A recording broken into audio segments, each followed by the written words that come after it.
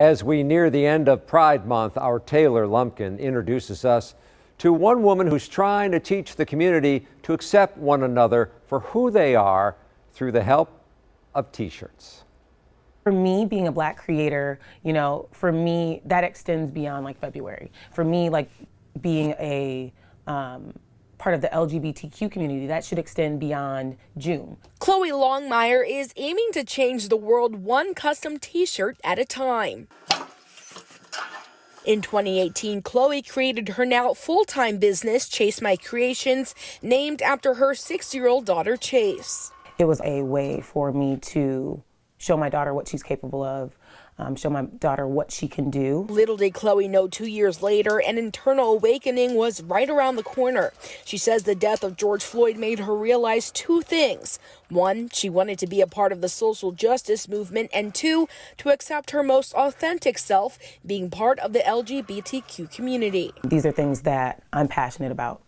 These are things that touch my soul. She started out making earrings and then custom graphic t-shirts with phrases of empowerment, support, and justice. I pull from, speeches by Michelle Obama. I pull from, children's books that are built on like Black joy and Black girl magic. I pull from, the things that I've learned. Until we start allowing people to be their most authentic selves, until we provide those spaces for people to show up exactly as they want, we're going to continue to have these problems and these issues. Now this Pride Month, she wants people to stray away from labels and encourages the community to simply support a business despite who they're owned by. I've never really believed in labels, even when we're saying like, oh, supporting a Black business, supporting a queer business. It's like, you should just be supporting a business. And she encourages others following in her footsteps to know this. Trust the process. Everyone's path is unique and everyone's path is like totally different. And I think it's when you stop kind of overthinking and you stop comparing yourself is when you tap into your gifts and your strengths. In Milwaukee, Taylor Lumpkin, TMJ4 News. Well said, thank you.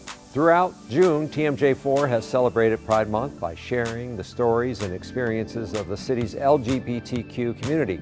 Find those stories at tmj4.com/pride.